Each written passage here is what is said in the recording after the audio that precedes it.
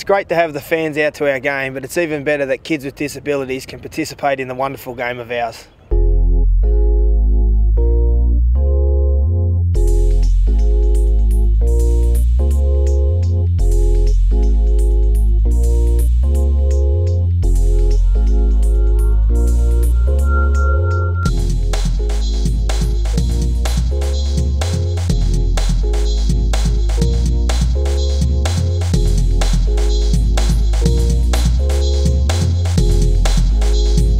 I love Rugby League.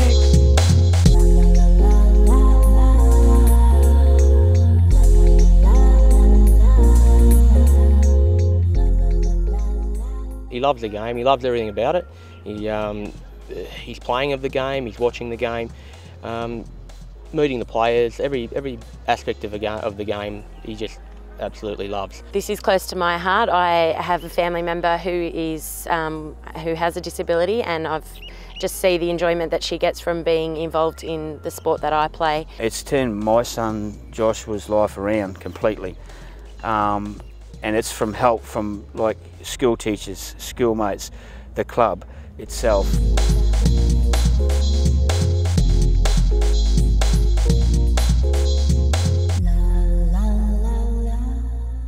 I love running with the ball. I love tackling, and I love scoring. Well, fortunate enough this year we had a program which was external to the club. It was a multi-sport program that we had centred down in the Bayside community, in which we identified a local child there that was interested in joining a club. Since I had some connections with the Waverley Panthers, we thought we might be able to just link him straight into the club there. He knows so much about the game. The teachers have picked it up, his sports teachers picked up how positive he is with the game, how much knowledge he's got about the game, and they sort of prompted him a little bit to get involved with the local football club. He went from there and they offered him if he wants to be sort of involved a little bit further, go into the safety league side of it, where he's done his courses, and so he's now a safety league official.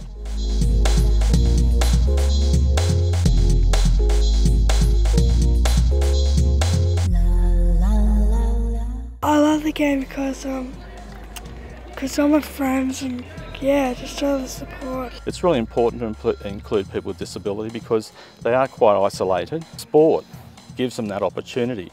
I think once you get to know someone who has a disability, that you'll see a different perspective on that. We see in other teams, the teams that we play against, we see there was one situation there where we'd played this first team, and by the first game they'd identified that Isaac was different, or well, partly different from the rest of them. And the team that we played had so much admiration for him. The second time we played them, they lined up at a picket fence, like on the other side there on the oval, and they all stuck, coach said, here he comes, you know. They stuck their hand out and they just high-fiving him on the way through, and this is before the game started. He touches the teams that he plays and he touches the parents as well.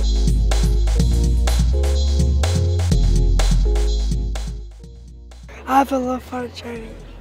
For those getting involved with Rugby League, there are many benefits: the friendships they form, the relationships with the community, being able to participate in a game that they love in Rugby League, and just the overall fun that they get from the game. The obvious one is like the health benefits that are associated with sport.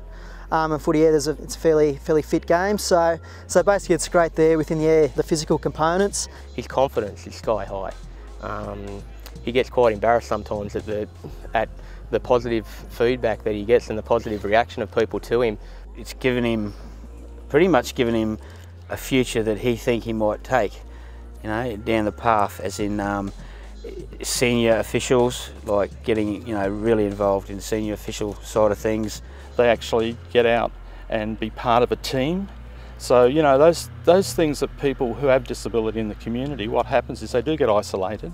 So Rugby League gives them that opportunity.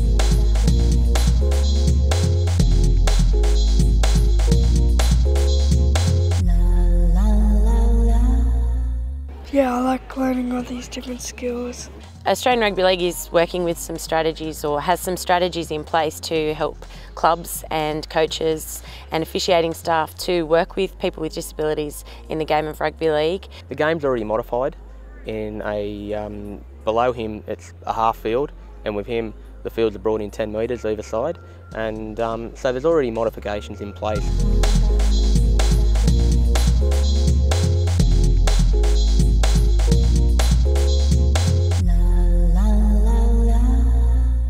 other clubs and coaches and referees to become a little bit more open-minded about what can happen. From a coach's perspective, I haven't found a great deal of indifference in the style that I'd coach if I didn't have a disabled child in the team. You're always going to have kids with high fitness levels. You're always going to have kids with lower fitness levels. So and all the drills and so on that you do are just accordingly. Probably the best advice I could probably say is probably working with people outside of the club, like within the community. So there might be disability agencies out there, people like within my position, such as like Access All Abilities, or people that do sport and recreation for people with a disability that are looking for club support and looking to make those links. Really look into it and give it a go. I guarantee them that the first time they do this won't be the last. ARL Development encourages local clubs to find their local disability organisation, such as RecLink, and form community relationships with them.